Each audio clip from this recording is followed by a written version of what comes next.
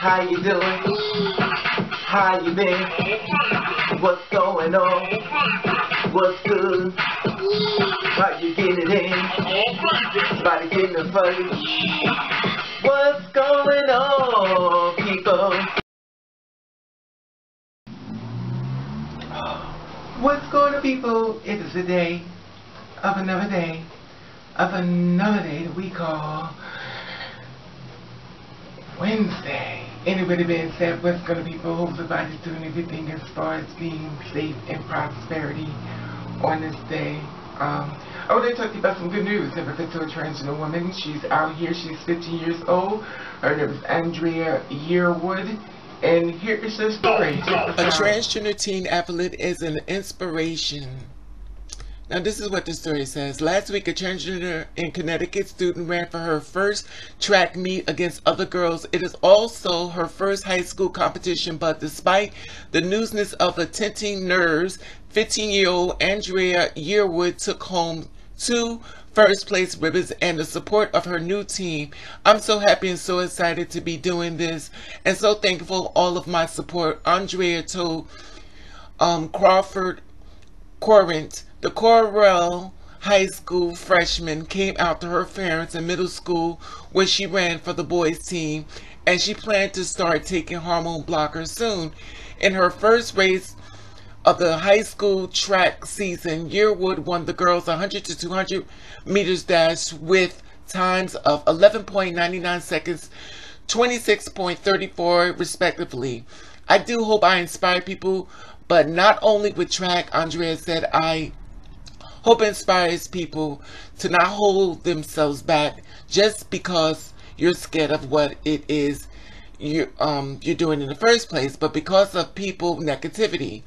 Our people negativity is something Andraya and her family are prepared for, especially since she's preparing so well so early. In Hartford Courant notes that her 100-meter time is just 0.0 seconds behind the winning time that the race at last year's state open. Now, Andraya, especially times were under less than ideal conditions. It was cold. She didn't have strong blocks. I know they'll say it's unfair and not fair, but my counter to is that why not? Her mother told the newspaper she's competing and practicing and giving her all and performances and excellent based on her skills. Let that be enough. Let her do that and be proud of that. The school district seems to be doing just that. Andraya didn't run into any problems joining this girls' track team, and she's enjoying the support of her coach and teammates. She's just been a member of the team, running hard day in and out, says Coach Brian Callahan said. It has been like every other athlete. We have a girl on the team who runs pretty quick, and I think that the girls are pretty happy to have a girl on the team that runs pretty quickly. It is going to be a positive thing for the whole team. Now, the teammate's friend, Sophia, told Hartford Courant that she admires Andraya's courage, and I definitely think that she is an inspiration for people. She said, I think that Andraya is very brave and has a lot of goals to go out to the world where it is not always supportive and positive. Andraya is the first trans student athlete in a high school, but officials from Connecticut enter scholarships, athletic conference don't believe that she's the first transgender athlete to participate in the CIAC sanctioned sport.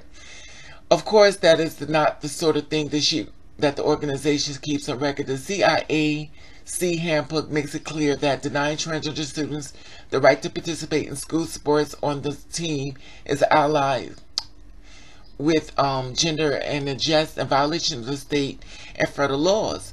The conference takes schools at their word on their gender, student genders athlete. Elsewhere in the country, school districts, athletic associations, and even state makers are gripping whether and how to include transgender students on sex-segregated sports team. In one case that has been drawing national attention, a transgender high school wrestler who was asked to compete with other boys but was forced to wrestle with the girls, won the Texas state competition, much to the chagrin of athletic and parents. We recently won the right to compete with boys outside of the school season. You know, so congratulations, girl. Congratulations. Okay, so then, congratulations, sis. Welcome to womanhood.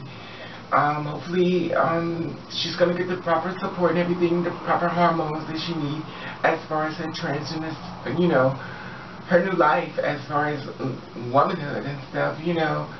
It is definitely, you know, a struggle living in your truth, and being so young is very, you know, encouraging to a lot of younger girls out there, as well as guys, you know, basically who are trans, that's trying to, you know, send a positive message in reference to, you know, being true to you, and no matter what the odds that go against you, you're still standing your truth.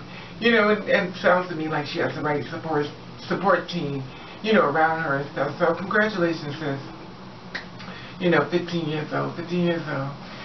Yeah, I just wanted to share this story with you and stuff. I didn't want to make this video longer than it already is and stuff, you know. I'm kind of having one of those type of days, if you know what I mean. I guess I'll just tell you. I didn't want to put it in this video, but I'll just tell you. Nobody I won't. Just let this baby have this video, well, this young woman have this video for herself. You know, and anybody who want to be inspired as far as standing true to you and stuff, and, you know, they want to be an athlete. She is a hero to a lot of you, you know, who are worried about what someone may say or, you know, what someone may do. She's showing you she's doing it, and the media has loved her and took her out. Now, there was another trans man that was out there as far as, you know, he was out doing this thing as well. Now, I didn't know about him, but I found out this today. His name was Matt. You know, congratulations, my brother. You out there, you won, you know, as far as being a wrestler. You know, so, you know, just keep pushing through, people. You remember, you are the future.